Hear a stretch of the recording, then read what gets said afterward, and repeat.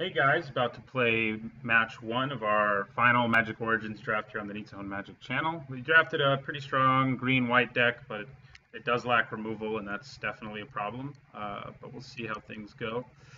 Our creatures are strong, and sometimes that, especially in this format, can help you get there. So since there's not a lot of the removal is pretty expensive, so you can do a lot of damage early, then you're in pretty good shape. Plus, we have Sentinel of the Eternal Watch to help us stabilize late, so both of those things seem pretty good. Our opponent won the die roll. Just deciding whether or not they'd like to play first. Let's see if I have these. There we go. As small as possible. I guess I'll resume recording when our opponent lets us see what our hand will be. All right, we have our opening hand now, and I think it's one we keep. It would be great if we could draw planes before we have turn two, or but if we don't, then we just play our Dwynen's Elite. We'd of course like to play Consul's Lieutenant first, but that doesn't always happen. All right, so we're going to lead with the planes in case we draw planes. We do have our Archangel in our hand as well.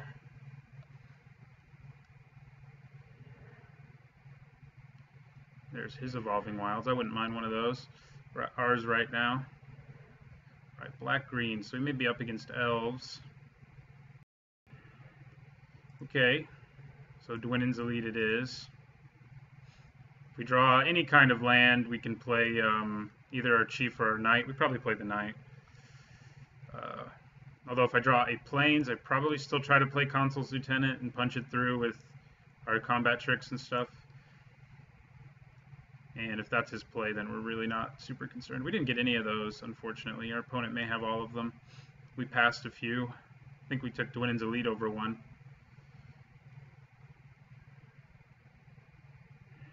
All right, so we did draw the planes.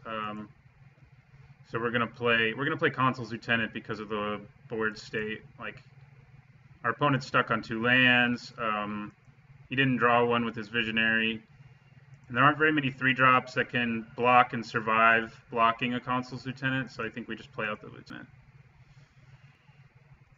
So that if it gets renowned, then it'll be just a big problem. Things can just snowball from there.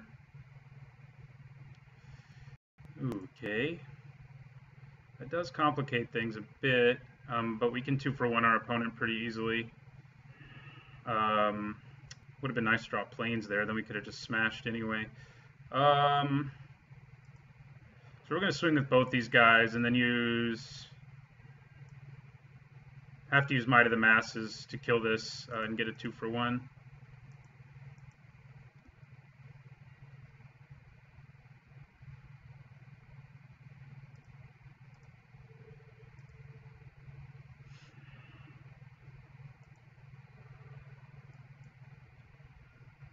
Right, and now we'll play out Knight of the Pilgrim's Road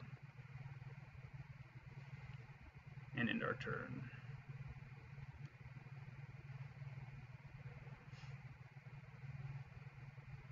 Yeah, I feel like taps out, plays a creature, and we draw planes.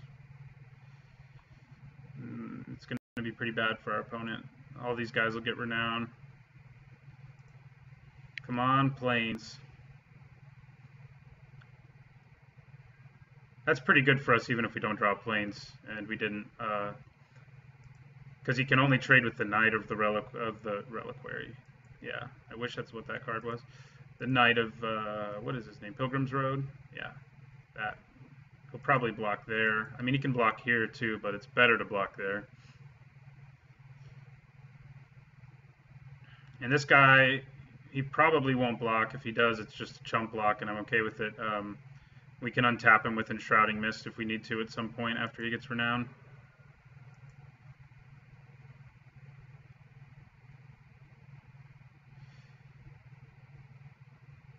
Question is whether or not our opponent has Eyeblight's Ending, but it doesn't really change what we would do here because our Chief of the Foundry can survive it anyway, so we'll play our Chief.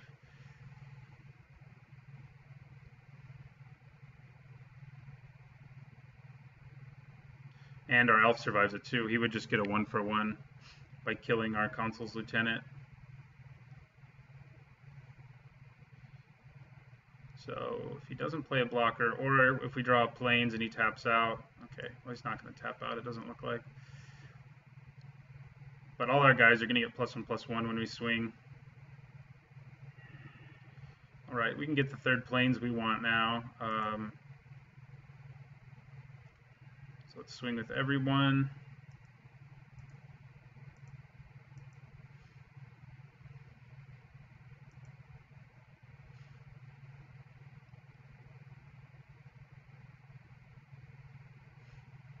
Meaning, I'm guessing he's going to chump block here, but he's definitely in a bad place.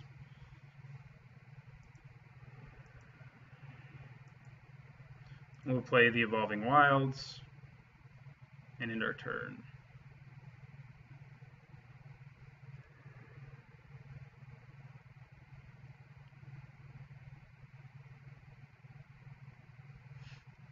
Yep, well, we won that one.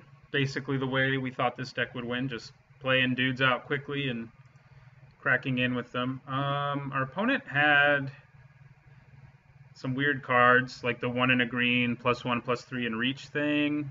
I don't think that's enough for me to see to bring in the Enlightened Ascetic. Yeah, I think we just leave things. Heavy infantry is nice with all our renowned guys, but I don't think we're in like desperate need of it at this point. I mean, if our opponent had like multiple Guardians of Meletis or something crazy like that, that was slowing our deck down, Yoked Oxes, then I'd probably bring it in. But we didn't see anything like that. Although I guess the Mantle of Webs, that's what it's called, can sort of make a dude into like a super blocker, but we can get through them with our combat tricks like we did that game. Okay, this is another keep. Another one where we would like to draw planes as soon as possible, but playing a turn 2 Herald the Pantheon's okay too. So similar to our last hand. We'll lead with the planes.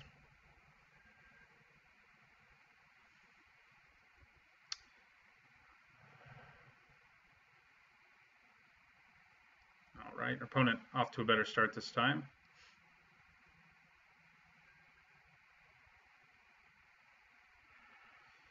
All right. Again, no success drawing any land on turn 3, but at least we had a 2-drop of some kind. And we drew most of our high curve cards, which is not good. Last time our hand was lower curve, like 2s and 3s. So like no matter what lands we drew, we had a 3-drop. And right now if I draw a forest, I can't do anything on my next turn, which is definitely frustrating, but it's the way things are sometimes. All right, Deadbridge Shaman. It's gonna beat us up a little bit. Okay, we drew another 2-drop though. So there's that. Should I just swing here? I think I do. If I have to discard a card, I'll discard a card. Probably the Guardian Automaton, I guess. Yeah.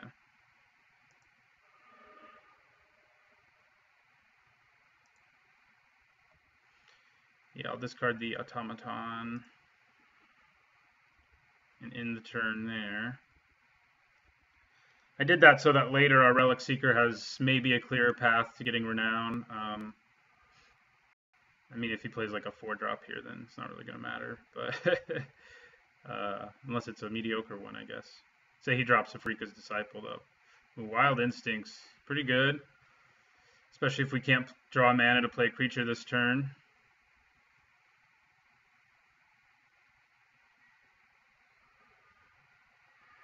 And we did not.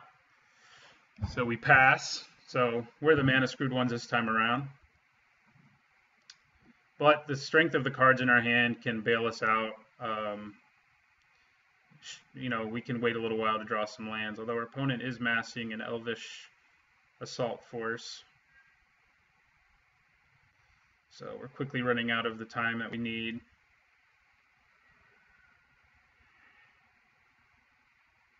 Yep. So we're taking 5, going to 11. If we draw planes, we can kind of stabilize, but our opponent has so much mana that probably doesn't matter. There's a Mantle of Webs again. So 3, 5, 6 damage. Ooh, okay, 8 damage. Yeah, I think we die. Like, that's actually really good against us because we have so little removal.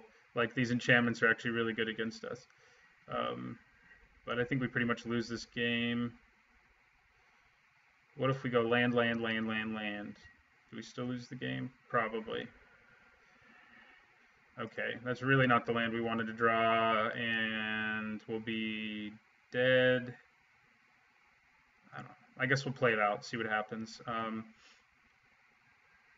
mean, he's going to hit us for 9 this turn, so I don't really think there's anything we can do, but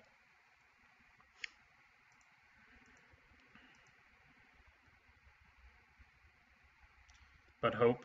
Even hoping, though, isn't going to do us any good. All right. Sacrifice our Evolving Wilds. Look at all those lands that are still in our deck. Okay, yeah, we scoop.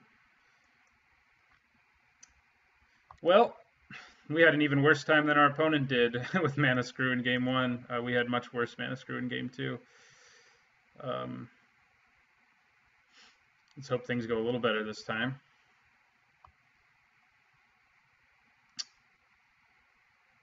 Do we want to bring in Enlightened Ascetic now that we saw multiple enchantments? I mean, he is going to be able to eat a card pretty regularly, but, like, what would I take out? You know, that's the question. I don't really want to lose any of our combat tricks, since that's the only way we have of taking out our opponent's cards, basically, so.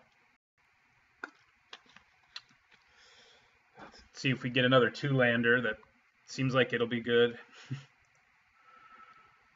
Okay, this is actually very good, and we're going to keep it. We can play our Angel with what we have in our hand. We have a Leaf Gilder, and we have a Knightly Valor, all of which is good. So I am happy about that. I'll play the Plains in case I top deck our double white guy. It's a sort of a small thing that it's important to remember to do. Remember what's in your deck, like, because if I top decked the double white Consul's Lieutenant and played my Forest first, I just wouldn't be able to play him this turn if I draw him. So it's pretty important to remember to do that when you have double colored 2-drops. But it was not important for us. So we'll play Leaf Gilder.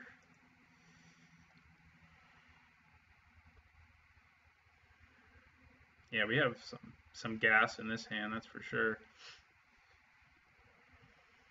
Much different than our last hand was. There's that elf who can unfortunately block our sad little Leaf Gilder.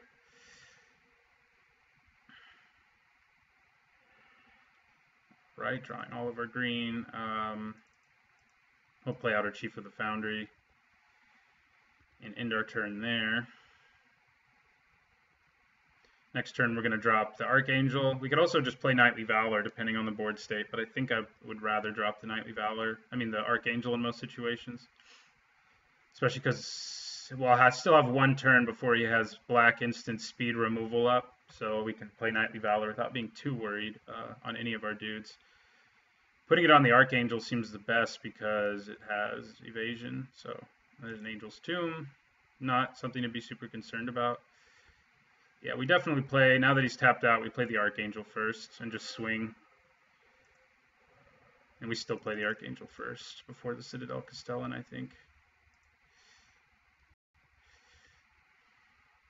Okay, let me double check this guy. If untapped, can't block, plays 1. That's what I thought.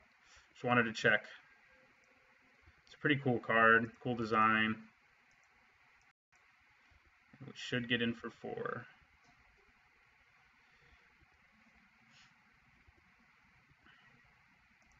And we do. And our Archangel of Tithes can just block the Angel's Tomb, so there you go. Yeah, so we'll play Knightly Valor this turn probably, even though getting the Castellan out's big. The Knightly Valor is best to play when I know my opponent can't 2-for-1 me. So, I mean, he may end up tapping out next turn anyway, but Right now, I know that there's no 5 mana, there's no 4 mana instant speed removal in either green or black that he can use in response to Knightly Valor, or yeah, in response to Knightly Valor. All there is 5 mana black instant speed removal, so that's why I want to play the Valor now. And it's going to hurt our opponent pretty badly. Yeah, I don't know. He just tapped out, so I'm okay with that.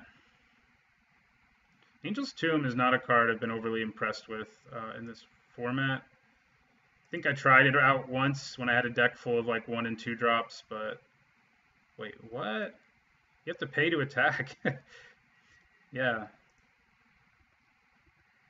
Okay.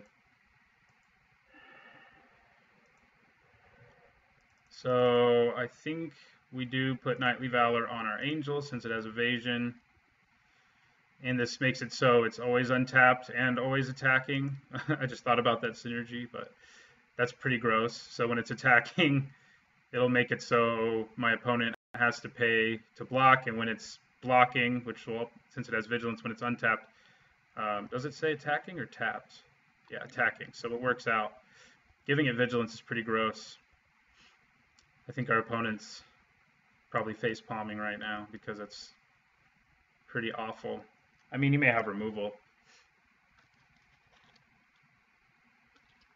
but even if he does, we generate a lot of value out of our Archangel right now, and plus the damage that we got in for last turn. So this is going to drop our opponent to 8. Yeah, he's scooped.